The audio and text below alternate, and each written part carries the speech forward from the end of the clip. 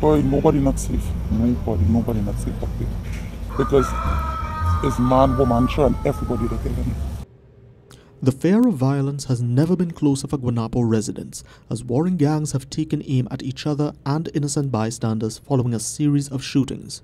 Between July 13th and July 28th, 5 people were gunned down and a 4-year-old boy wounded, all within walking distance of each other in the smaller Arima community. The shootings are believed to be part of an ongoing gang war between cliques of criminals which began in September last year.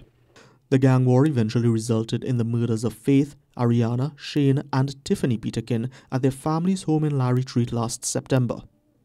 2 men, Jelani Rivers and Jodel Noel, were charged with the murders 1 month later, but the bloodshed is still far from over.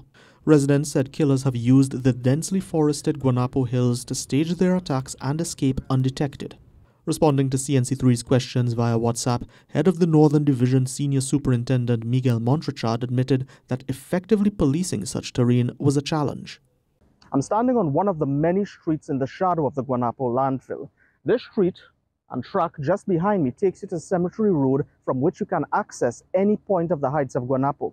And while police exercises continue to be ramped up at the major highways, byways, intersections and townships in and around Arima, several residents are concerned that gunmen and criminals may be using trucks just like these and bushes to escape law enforcement. Deputy Arima Mayor and Tumpuna Councillor Jovan Roberts said streets like Larry Street, which branch off into a winding network of dirt roads in the Guanapo Hills, were used by criminals.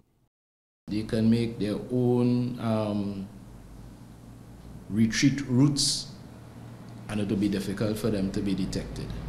But Guanapo isn't the only Arima community under siege, as a recent double murder in Samaru village has shaken the neighborhood. Friends Emerson Boucher and Michael Degazon were gunned down as they limed outside Boucher's Edma Street home on Monday night. And while both men were not known to the police as criminals, residents believe their killers targeted them to simply send a message. So they come back, and whosoever they catch on the corner, they just lick up. According to data from the TTPS, there has been a drop in murders in the Northern Division from 53 last year to 37 this year. But with fears of reprisal killings looming over Guanapo and Samaru village, the data does little to assure residents. Shane Superville, CNC3 News.